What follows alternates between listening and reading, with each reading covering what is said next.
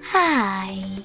In front of me is TECNO Spark 10 Pro, and today I would like to show you how you can change default apps.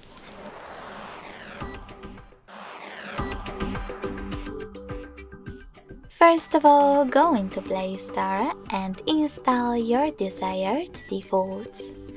I will go with Opera browser. When your apps are ready, go into Devices Settings.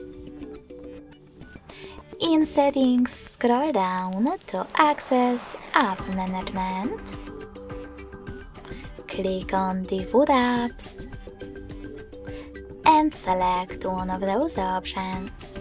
In my case, Browser app. Now just click on the new downloaded one that you wish to apply. In my case, Opera. So when I click and go back, I can see that my default app has changed. Thanks so much for watching. If you enjoyed this video, don't forget to leave a like, comment and subscribe. Bye!